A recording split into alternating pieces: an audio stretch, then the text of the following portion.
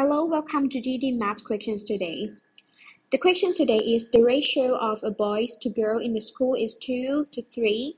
If there are 600 students in a school, how many boys are there? How many boys are in the school?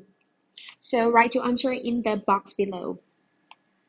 So this is the total student, right? Total number of student is 600, right? This is including boys and girls, right? The total is 600.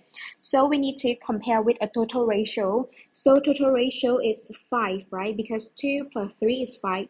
So we need to find per 1 ratio. So it will be 600 over 5. So 600 over 5 is 120. So one ratio is 120 students, right? So how many boys? Boy is 2 to 3, right? So it's 2 times 2, 20. 2 times 120 is 240 boys in a school. So the answer is 240. Okay, we check if I change the question to how to find how many girls are in the school. So the ratio of the girl is 3, right? Okay, this is for boy. So if I ask to find girls, so 3 times 120.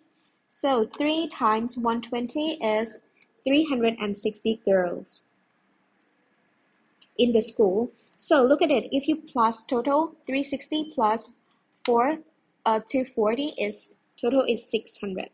This is the way to recheck your answer.